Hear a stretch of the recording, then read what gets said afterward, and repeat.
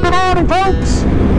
Welcome to day 13, I think it is, of my circumnavigating of Ireland. And today we're going up to Malin Head, most northerly point of Ireland. Some stunning scenery around there, great roads. And then we'll head out towards the Mamore Gap, I think it is, and we'll see the Lenan Fort. Then we go up over the Grop and we go see Fort Dunree. So it's a quite small route today, but it's there's a lot in it. I'm sure I've forgotten half of the stuff that's going to be on today's route. No Irish photo rally points today. That's not till tomorrow when we cross over into Northern Ireland. But yeah, nice handy day today. We'll be back home by what, say 6 o'clock-ish. I have a lot of this stuff already on drone, so I don't have to I don't need to get the drone out too often. I think maybe Fort Dunree, if that's possible. Oh yeah, and the ring fort, Greenon of Ailic. You'll see that on the way back in. That's out over here, I think, somewhere. We'll see that on the way back in. I have that as well on drone. But yeah, so let's get on with today, and I'll power down the camera and power it back up again when we get to the good stuff. Talk to you shortly. Oh, and I almost forgot. We're going to go see the Grabbers pub in a little village of Moville before dropping back down, and then we're going to drive up and over that mountain over there, well, hill. But yeah, I've mentioned it once or twice. Grabbers, it's just a kind of comedy horror film made in Ireland, set in a fictional island called Erin Island. But it's actually quite a good little movie. But the reason I like it a lot is because a lot of the locations are all shot around here. Places I know, like Slieve League. There was a scene on Slieve League. The ending scene is on the Mamore Gap, which we're going to go over today. And I've driven past Moville but never into it, so I want to drop into it today because the vast majority of the film is filmed in the pub here, which I think is derelict now. But I just want to drop in and get an photo of the pub. But yeah, if you've never seen it before, watch it. It's a good little movie. Kind of like a B horror movie, you know. But yeah, it's a good little flick.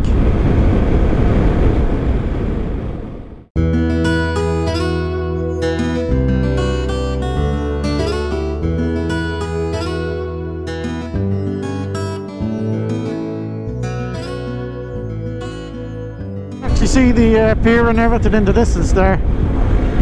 So this is the Grabbers location for the pub, the movie.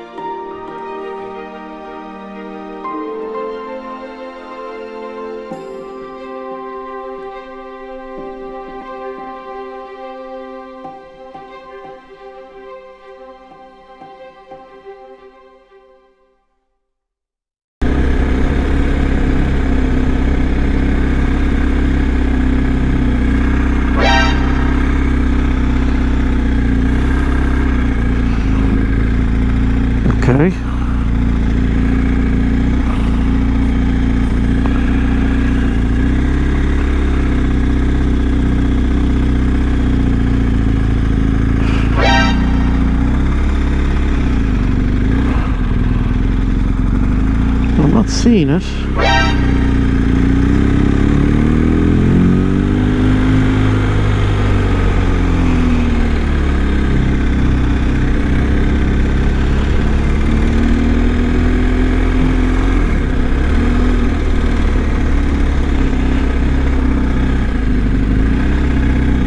Okay, I must have got my point wrong.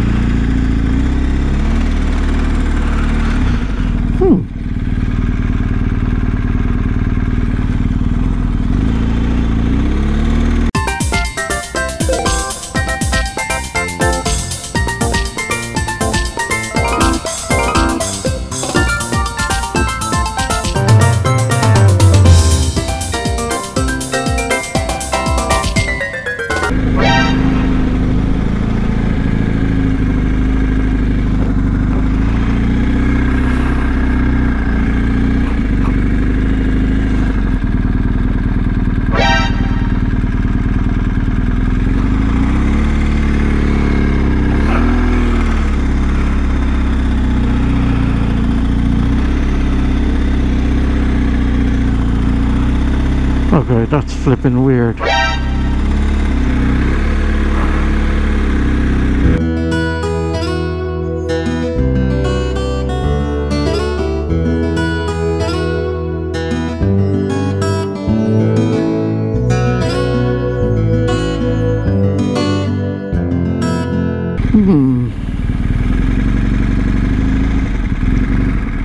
That is weird. I'm sure I saw it on Street View. Let's go a bit further up. Yeah, so I backtracked a little bit after not finding the Grabber's Pub. Because I didn't, I wanted to take this mountain road instead of the coast, just to mix it up a little bit. And this will drop us up closer towards Malin Head.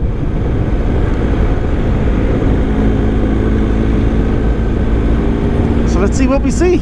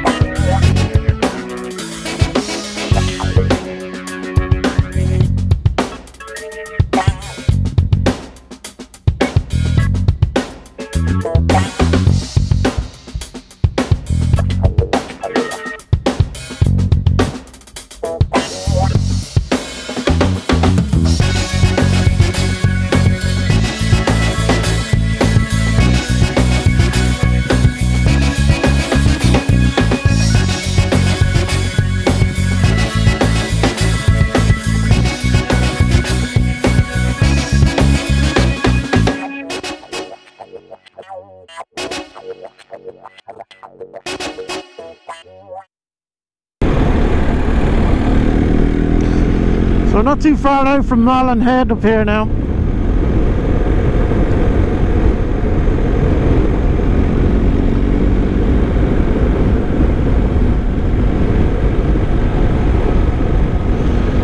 And And the good thing is I already have footage of this on the drone, so I don't have to take out the drone or do any of that. I have some nice footage of this already. So I can have my sandwich here. Just take a few minutes, get a rest from the bike, and then we'll crack on out and around the coast. But I just remembered, I think I'm going out by Moville again tomorrow to catch that ferry.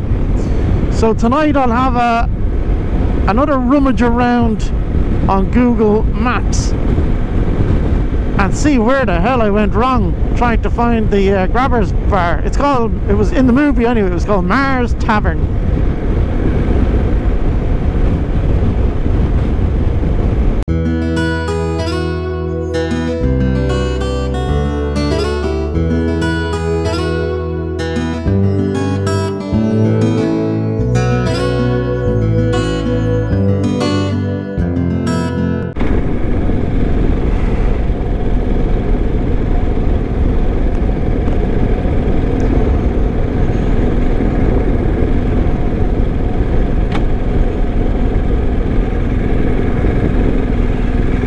We're going out that way, but I just want to I think there's a little cottage down here with a viewpoint out. But after a view.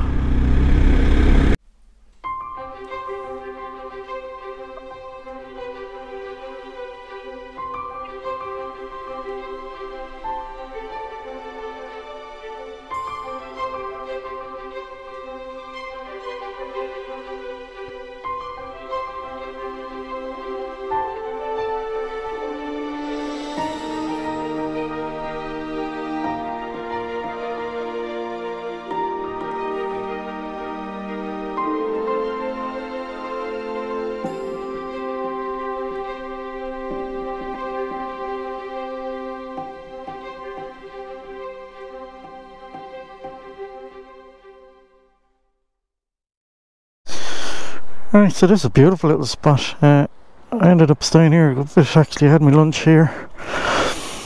There's not a whole lot of room to turn around, so, and it's very steep as you come down that hill, but it's a beautiful spot. Malin Well. This is called the wee House of Malin. This area contains both a natural spring, Malin Well, located underneath a rock in front of the church ruins, also a natural cave.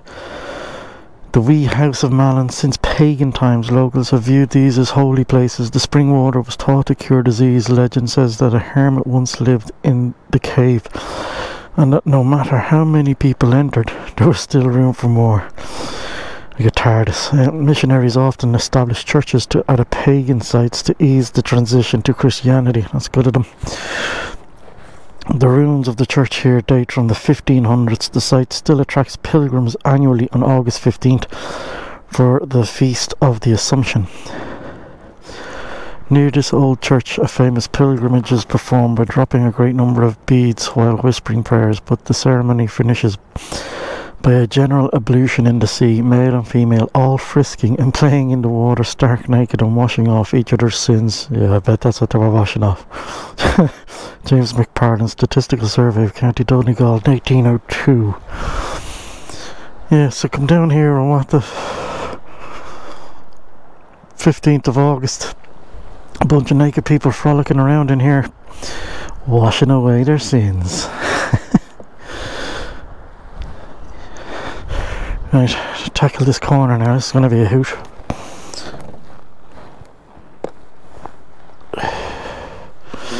The wee House of Malin.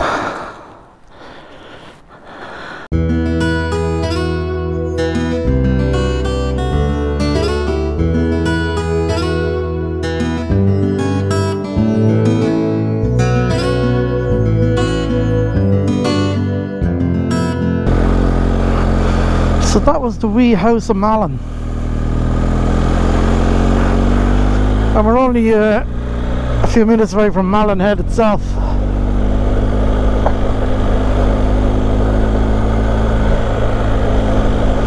Yeah, so I got some nice drone footage there, I hope. Hopefully it turned out. So if it did, roll it there, Colette.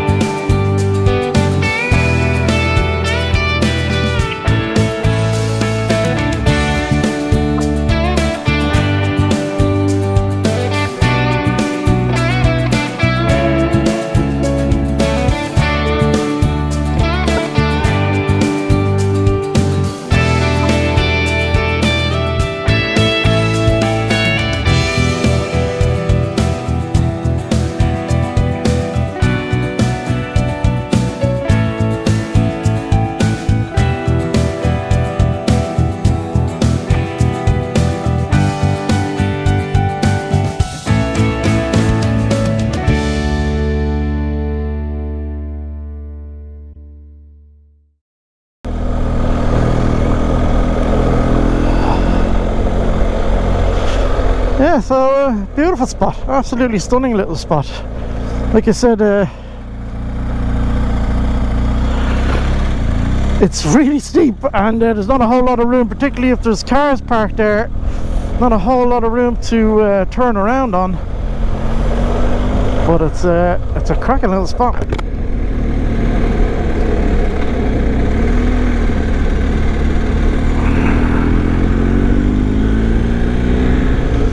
Now Malin Head, I think I mentioned it before, it's the most northerly point in Ireland, but recently they, if you remember when we were down in Kerry, we saw Skellig Michael off in the distance, which is the hideout for Luke Skywalker in the most recent Star Wars movies.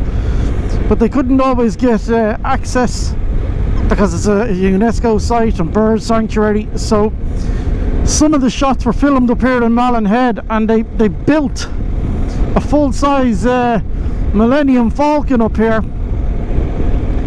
and apparently people from all over the place are coming to see it.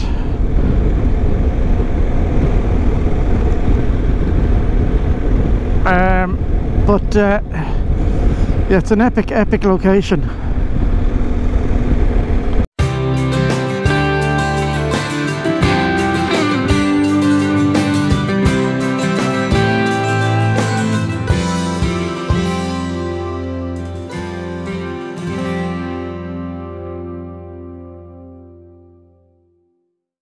You can see the signal tower up at the top of it, very similar to the signal tower we did one of the photo rally shots on yesterday.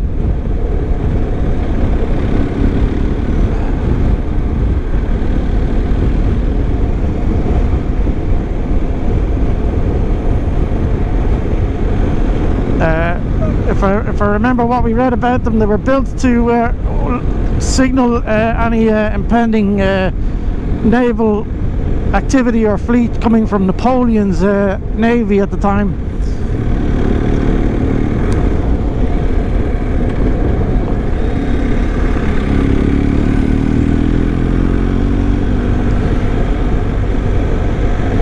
Oh, I'm getting lucky with the weather now, touch wood.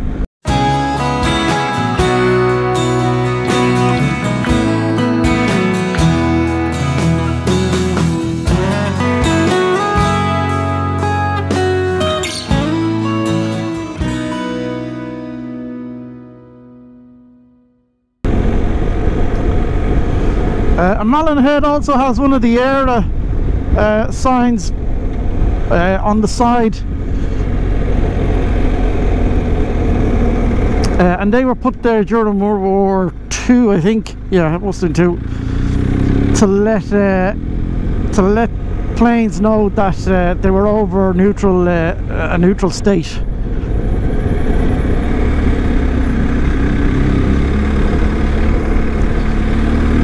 And what often happened, and we'll cover it when I do the Wicklow, some of the Wicklow things, is German planes would often deliberately land or crash here in Ireland to be captured, to sit out the war, because as a neutral nation, what the Irish would do is they'd put them into a prison up in the Wicklow Mountains, and keep them there until the war was over. So as a way to make sure that they didn't die, and rather than go to war, they'd crash land here, get themselves captured.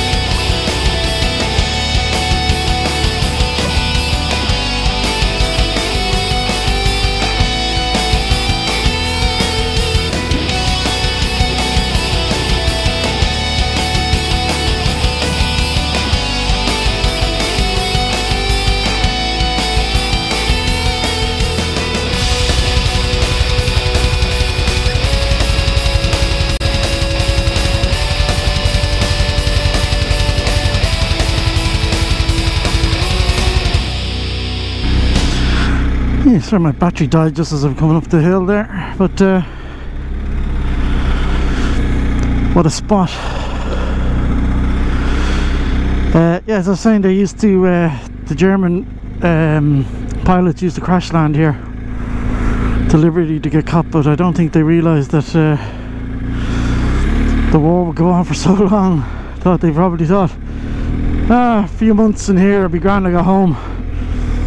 End up there for years.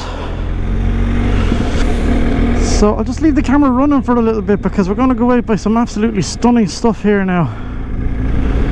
And it's worth the effort, particularly with the weather like it is today.